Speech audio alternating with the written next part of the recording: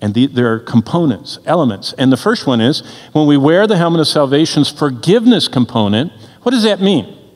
In other words, if you take out of the box and put on your helmet of salvation, what does it mean to wear the component? There are 7 of them, but the first one of forgiveness. It means this. It means I behave like I really believe my debts are paid. And if I really believe my debts are paid, I never have to feel guilty about them. Have you ever noticed that the Apostle Paul could look a group in the eye in the New Testament, knowing he had killed parents, moms, dads, and children, aunts and uncles and grandparents of that crowd? He was Paul the persecutor, the murderer in the name of Christ. He persecuted to the death many believers. He should have been, away in one of those, straitjackets, under medication. He should have been so horrifically racked with guilt for killing innocent, in fact, not just innocent, godly people, murdering them in the name of his zeal for the law and his hatred of Christ. But Paul never again had a reason to feel guilty. He said, I'm the chiefest of sinners. And he looked at the Corinthians, and you know what he said? I mean, you want to be practical? Look back at 1 Corinthians 6. Look at what this doctrine can do to people. In 1 Corinthians 6, it says, and you flee sexual immorality. Every sin that a man does, 1 Corinthians 6:18, is outside the body, but he who commits sexual immorality, he sins against his own body. But do you not know that your body is the temple of the Holy Spirit who is in you, whom you have from God, and you're not your own? You were bought at a price. Your body that was in sin was bought at a price, and you are a new temple of God. Now, what were they? Back up to verse 11.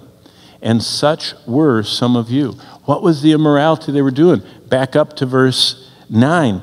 Do you not know that, and I'm in 1 Corinthians 6:9, that the unrighteous, the ones who are now the temple of the Spirit of God, they formerly would not inherit the kingdom of God because they were fornicators, idolaters, adulterers, homosexuals, sodomites, verse 10, thieves, covetous, drunkards, revilers. I mean, what a list.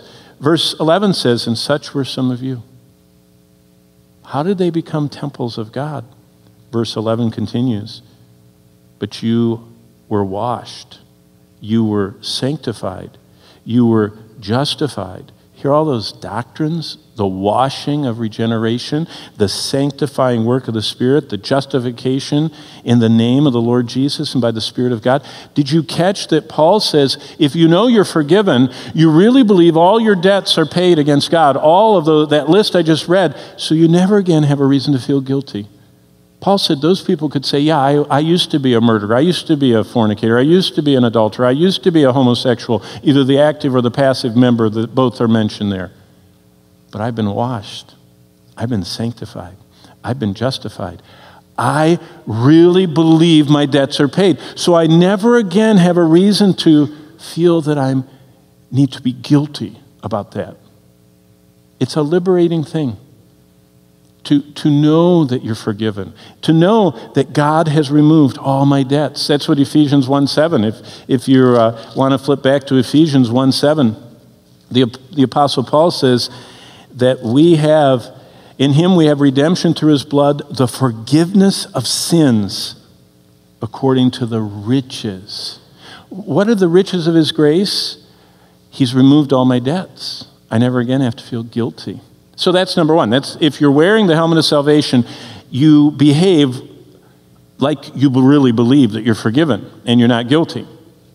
By the way, if you see someone pedaling by you that's a Christian and they are constantly racked with guilt, go like this. You need to wear that helmet because God does not produce racking, anguishing guilt. What he produces is the freedom from guilt by knowing my sins are in Christ. They're forgiven because of his payment.